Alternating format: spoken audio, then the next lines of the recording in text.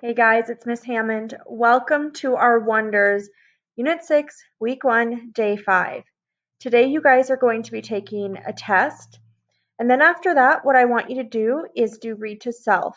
You're going to practice our strategy of summarizing. So while you're reading your stories, summarize what you have read. Maybe you summarize a chapter or maybe just a paragraph, but be working on that. That's going to help with our comprehension.